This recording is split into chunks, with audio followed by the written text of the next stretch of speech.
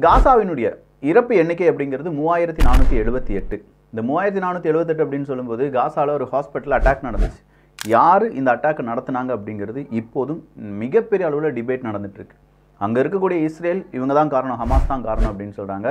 இல்லை இன்னொரு ஆர்கனைசேஷன் இதுக்குள்ளே இருக்குங்கிறாங்க. இங்கே இருக்கக்கூடிய ஹமாஸ் முழுக்க இஸ்ரேல் தான் காரணம் அப்படின்னு சொல்லிட்டு இருக்காங்க. நேற்றுலேருந்து இது ஒரு சர்ச்சையாக ஓடினாலும் யார் யார் இதற்கு கண்டனங்களை தெரிவிச்சிருக்காங்க, என்ன தான் இப்போ நடந்திருக்கு, கடைசியாக வேறு என்ன இப்போ அடுத்தபடி அதாவது அட்டாக் போயிருக்காங்களா, இல்லை இஸ்ரேலினுடைய பிளான் என்ன, அமெரிக்காவினுடைய ஜோ பைடன் அவர்கள் உள்ளே வந்திருக்கிறதுனால இப்போதைக்கு இந்த யுத்தம் அப்படிங்கிறது கொஞ்சம் பாஸ் பண்ண ஸ்டேஜில் இருக்குது. ஸோ எல்லா விவரங்களையும் இந்த ஒரு பதிவில் பார்க்க போகிறோம். அன்பு தமிழஞ்சங்களுக்கு தமிழ் பொக்கிஷத்தின் வணக்கங்கள்.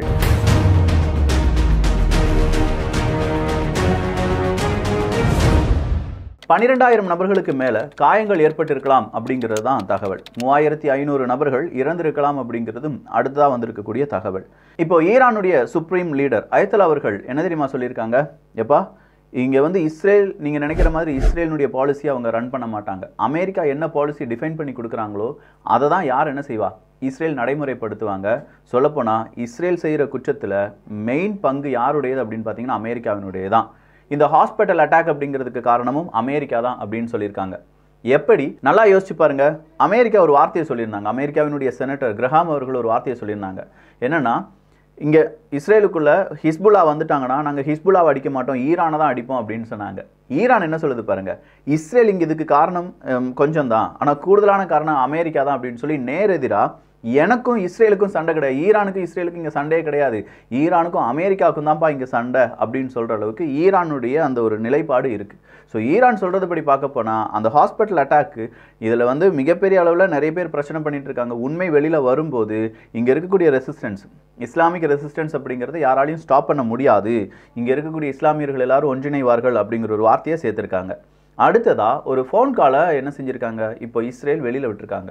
இதுதான் அந்த ஃபோன் கால். இந்த ஆப்ரேஷன் தப்பாக நடந்துருச்சு, அவங்களுடைய ராக்கெட் மிஸ்ஃபயர் ஆயிடுச்சு அப்படின்னு சொல்லி இஸ்ரேலும் மொசாடும் அந்த ஒரு ஃபோன் காலை, 2 தீவிரவாதிகளிடையே நடந்த ஃபோன் காலை அவங்க என்ன செஞ்சுருக்காங்க, ஹேக் பண்ணி அதை வெளியில் விட்டுருக்கோம் அப்படின்னு சொல்கிறாங்க.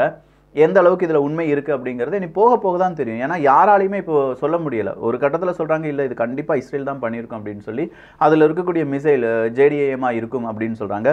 இன்னொரு பக்கம் இல்லை மிஸ்ஃபயரான ராக்கெட் தான் அப்படிங்கிறபோது, மிஸ்ஃபயரான ராக்கெட் எப்படிப்பா இவ்வளோ பெரிய ஒரு ஹாஸ்பிட்டலில் ஒன்றும் இல்லாமல் செய்யும் அப்படிங்கிற அடுத்த கேள்வி வருது. ஸோ இப்படி சுற்றி வந்துட்டுருக்கு. அப்போ எந்தெந்த நாடுகள் இதற்கு எதிர்ப்பை தெரிவித்தாங்க, கண்டனங்களை தெரிவித்தார்கள், எந்த நாடுகள் சைலண்டாக இருக்குது அப்படிங்கிறது தான். இந்தியாவை பொறுத்த வரைக்கும் இப்போ நடந்திருக்கிற அந்த ஹாஸ்பிட்டல் அட்டாக் அப்படிங்கிறது மனித குலத்திற்கு எதிரானது அப்படின்னு தான் சொல்லியிருக்காங்களே தவிர இதற்கு இவங்க தான் காரணம், இவங்க காரணம் இல்லை அப்படிங்கிறத சொல்லவே இல்லை. ஆனால் பிரசிடென்ட் ஆஃப் எகிப்தா இருக்கட்டும், கிங் ஆஃப் ஜார்டனா இருக்கட்டும், president of Syria, president of Cuba, government of Iraq, அதே மாதிரி துருக்கியினுடைய foreign ministry, வெனிசுலாவினுடைய foreign ministry, African union கமிஷனுடைய head, இவங்க எல்லாருமே இதற்கு காரணம் இஸ்ரேல் தான். ஸோ இஸ்ரேல் தான் இதுக்கு எல்லா முழு பொறுப்பையும் ஏற்றுக்கொள்ள வேண்டும், அவங்க தான்ப்பா இதுக்கு எல்லாம் காரணம் அப்படின்னு சொல்லி இஸ்ரேலுக்கு எதிரான கண்டனங்களை தெரிவித்திருக்கிறார்கள். கண்டனங்களை தெரிவிக்காமல் யாரையும், அதாவது கண்டனங்களை தெரிவிச்சிருப்பாங்க ஆனால் யாரையும் ப்ளேம் பண்ணியிருக்க மாட்டாங்க. அது யாரெல்லாம் அப்படின்னு பார்த்தீங்கன்னா, ஐரோப்பிய ஒன்றியத்தினுடைய head, டிப்ளமசியினுடைய head, president of France, minister of foreign affairs நெதர்லாந்தினுடைய foreign affairs, ஸ்பெயினுடைய foreign ministry, அடுத்ததாக பிரிட்டிஷ் ஃபாரின் ஆஃபீஸ். ஸோ இவங்கெல்லாம் என்ன சொல்லியிருக்காங்கன்னா, தப்பு தான் ஆனால் யார் செஞ்சுருக்காங்க, இவங்க தான் செஞ்சாங்க அப்படிங்கிறத ப்ளேம் பண்ணவே இல்லை. இன்னும் சில நாடுகள் இதில் இருக்காங்க, ஜப்பான் இருக்காங்க, அமெரிக்காவை எடுத்து பார்த்தா இதுக்கு பின்னாடி யார் இருக்காங்க அப்படிங்கிறத நாங்கள் விசாரிச்சுட்டு இருக்கோம்னு சொல்கிறாங்க. ரஷ்யாவை பார்த்தா ரஷ்யாவினுடைய செக்யூரிட்டி கவுன்சில் இதற்கு சரியான ஒரு தண்டனை கொடுக்கப்பட வேண்டும், யாராக இருந்தாலும் தண்டிக்கப்பட வேண்டும் அப்படின்னு சொல்லி முடிச்சிட்டாங்க. ஸோ பெரிய நாடுகள் எல்லாருமே இதை இவங்க தான் செஞ்சாங்க அப்படிங்கிறத இன்னும் பாயிண்ட் அவுட் பண்ணலை. சின்னதாக நாடுகள் இல்லாட்டி ரொம்ப பெரிய அளவில் இஸ்லாம் நாடுகளாக இருக்கட்டும், பாலஸ்தீனத்துக்கு ஆதரவாக இருக்கக்கூடிய நாடுகள் எல்லாருமே இஸ்ரேலுக்கு எதிராக அவங்க என்ன செஞ்சுருக்காங்க, அவங்களுடைய கருத்தை பதிவு பண்ணியிருக்காங்க.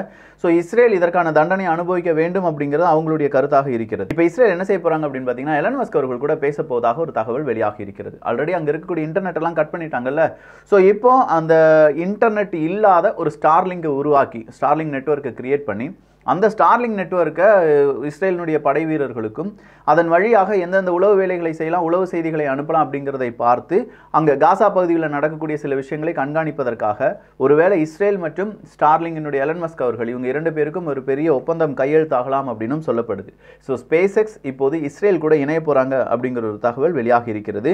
ஐடிஎஃப் பொறுத்த வரைக்கும் மறுபடியும் இஸ்ரேல் டிஃபென்ஸ் ஃபோர்ஸை பொறுத்த வரைக்கும் இந்த ஹாஸ்பிட்டல் அட்டாக் அப்படிங்கிறத அவங்க பெருசாக பேசிட்டு இருக்காங்க. இப்போ வர நேற்று நைட்டு நடந்துச்சு, இப்போ வர அவங்களுடைய ட்விட்டர் பக்கம்லாம் எடுத்து பார்த்தீங்கன்னா இந்த ஹாஸ்பிட்டல் அட்டாக் அப்படிங்கிறத பற்றி மட்டும் தான் பேசிட்டு இருக்காங்களே தவிர அடுத்ததான் அவங்களுடைய மூவ் என்ன அப்படிங்கிறத பற்றி பேசவே இல்லை.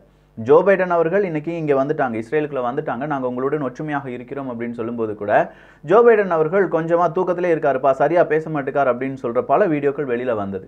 இஸ்ரேலுக்கு எதிராக அவர் எதுவும் பேசல, அதே நேரத்தில் பாலஸ்தீனத்துக்கு எதிராகவும் இந்த மாதிரி நம்ம தாக்குதலை நடத்த வேண்டும் அப்படிங்கிற வார்த்தையும் அவர் கொடுக்கல. அடுத்ததா இன்னொரு விஷயமும் வெளியாகி இருக்கிறது. ரஷ்யாவினுடைய அதிபர் புட்டின் அவர்களுடைய அந்த ஒரு எச்சரிக்கை தான், ஒரு மரண எச்சரிக்கை. எல்லாரும் நினைச்சிட்டு இருக்காங்க மெடிட்டரேனியன் சீல வந்து 2 ஏர்கிராஃப்ட் கேரியரை வந்து நிப்பாட்டிட்டாங்கன்னா நாங்களாம் பயந்துருவோம்னு சொல்லி நினைச்சிட்டு இருக்காங்க. கொஞ்சம் வெயிட் பண்ணுங்க, எங்களுடைய மிக் 31 அங்கே தான் பறந்துட்டு இருக்கு. அந்த மிக் 31ல கின்சால் வெப்பனை நாங்கள் வச்சிருக்கோம். அதனுடைய ரேஞ்ச் என்ன ஒரு 1000 கிலோமீட்டர், அதனுடைய ஸ்பீடு ஒரு மேக் 9 இருக்கும். அதனால இந்த ஏர்கிராஃப்ட் கேரியர்லாம் அதுலேருந்து தப்பிப்பதெல்லாம் கொஞ்சம் கஷ்டம் தான், கொஞ்சம் பார்த்து உஷாராக நடந்துக்கோங்கப்பா, எதுவும் எங்களை கோபப்படுத்துகிற மாதிரிலாம் நடந்துக்கிடாதீங்க, நீங்கள் சேஃபாக இல்லை அப்படின்னு சொல்லியிருக்காங்க. நீங்கள் மெடிட்டரேனியன் சீல ஏர்கிராஃப்ட் கேரியரை அமெரிக்கா நிப்பாட்டியிருக்காங்க, யூகே நிப்பாட்டியிருக்காங்க அப்படின்னா அதற்கு பயந்து எங்களால் எந்த வேலைகளும் செய்ய முடியாது, நாங்கள் அதற்கு எதிராக துணிந்தவர்கள் அப்படிங்கிறத மறுபடியும் போட்டு உடைச்சிருக்காரு இந்த மனுஷன் புட்டின் அவர்கள். ஸோ புட்டின் அவர்களுக்கு எதிராக அடுத்தது அமெரிக்கா என்ன செய்ய போகிறாங்க அப்படிங்கிறது தெரியல. ஆனால் இந்த பைடன் அவர்களும் இஸ்ரேலினுடைய நெத்தன்யாகு அவர்களும் பேசிக்கொண்ட போது பைடன் அவர்கள் அவங்க வந்து அமெரிக்காவில், அப்போ அமெரிக்கா வந்து உட்கார்ந்துருக்கும் போது ஏதாவது ஒரு உறுதிமொழியை கொடுக்கணும்ல இஸ்ரேல். அதுக்கு என்ன தெரியுமா உறுதிமொழி கொடுத்துருக்காங்க? காசாவினுடைய சிவிலியன்ஸ் இருக்காங்கல்ல, நாங்கள் அவங்களுக்கு எதிராக எந்த நடவடிக்கையிலும் ஈடுபட மாட்டோம் அப்படின்னு சொல்லியிருக்காங்க. அடுத்ததான் அவங்க சொல்லியிருக்கிறது, as we proceed in this war, நாங்கள் இந்த வார் எப்படி நடத்திட்டு போயிட்டு இருக்கோம் அப்படின்னா இங்கே இருக்கக்கூடிய காசா பகுதியில் இருக்கக்கூடிய மக்களுக்கு இந்த வாரால் எந்த விதமான ஹாமும் வந்துடக்கூடாது அப்படிங்கிறதுக்காகத்தான் நாங்கள் முழு மூச்சுடன் செயல்பட்டு கொண்டிருக்கிறோம் அப்படின்னு சொல்லியிருக்காங்க. ஆனால் இது எந்த அளவுக்கு உண்மை அப்படிங்கிறத நீங்களே உங்களுடைய கருத்துக்களாக பதிவு பண்ணுங்க. ஆன்டி ஹமாஸ் ஆப்ரேஷன் அப்படிங்கிறது, இப்போ நடந்துக்கிட்டு இருக்கிற ஆப்ரேஷன் அப்படிங்கிறது ஒருவேளை பல மாதங்கள் எடுக்கலாம் அப்படின்னு சொல்லப்படுது. அதாவது எங்களுக்கு எதிராக அவங்க என்ன சொல்கிறாங்க, நார்மல் பீப்புள் கிடையாது, இந்த ஹமாஸ் இயக்கத்தை சார்ந்தவர்கள் நார்மலான பர்சன்ஸ் கிடையாது. ஸோ எங்களுடைய தாக்குதலும் நார்மலான ஒரு தாக்குதலாக இருக்க போகிறது கிடையாது. உடனே எடுத்தோம் கவிழ்த்தோம் அப்படின்னு சொல்லி எங்களால் எந்த முடிவுகளையும் எடுக்க முடியாதனால நாங்களும் இதை ஒரு லாங் டேர்மாக தான் பார்க்குறோம், இந்த யுத்தம் அப்படிங்கிறது ஒரு லாங் டேர்ம் தான் அப்படின்னு சொல்லியிருக்காங்க. அப்படி லாங் டேர்ம்னா கண்டிப்பாக காசா பகுதிக்குள்ளேயே இஸ்ரேலினுடைய ராணுவம் நிலைநிறுத்தப்பட போகிறது. அப்படி நிலைநிறுத்தப்பட்ட பிறகு இஸ்ரேல் அங்கே இருக்கக்கூடிய ஹமாஸ் இயக்கத்தை துளியும் வளர விடாமல் பார்ப்பதற்கு என்னென்ன வேலையை செய்ய முடியுமோ அத்தனையும் செஞ்சுட்டு இருக்காங்க. முக்கியமான தலைவர்கள் எல்லாம் கொண்டுட்டாங்க, முக்கியமான தலைவர்களுடைய குடும்பமாக கொல்லப்படுகிறார்கள் அப்படிங்கிற தகவல் வெளியாகி இருக்கிறது. காசா பகுதிக்குள்ளே எந்த விதமான உதவியும் வரக்கூடாது அப்படின்னு சொல்லி நினைச்சிட்டாங்க. ஸோ கூட்டி கழிச்சு பார்க்க போனால் காசாவை தனிமைப்படுத்தி அங்கே இருக்கக்கூடிய ஹமாஸ் இயக்கத்தை அடுத்த ஒரு 50 வருடங்களுக்கு இஸ்ரேலுக்கு எதிராக பத்தி நீ யோசிக்கவே கூடாதுப்பா அப்படிங்கிற மாதிரி அவங்களுடைய தலைமை, அந்த தலைமை போட்டிருக்கிற கணக்கு, அதில் அவங்களுக்கு யூஸ் பண்ணக்கூடிய டெக்னாலஜி, அதுக்கான ஃபேக்ட்ரிஸ், இது எல்லாத்தையும் தான் அவங்க இப்போ அழிக்கிறாங்க. அதுதான் அவங்களுடைய ஃபர்ஸ்ட் ஃபேஸும் கூட.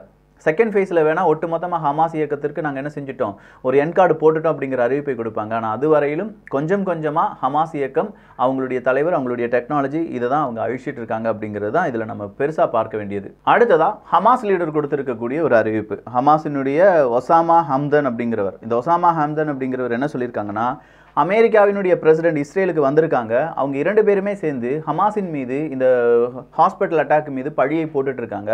ஆனால் இதனுடைய உண்மை வெளியில் வரும். நாங்கள் எங்களுடைய மக்களை பாதுகாக்கிறதுக்கு தான் நாங்கள் இந்த போராட்டத்தை நடத்திட்டு இருக்கோம்.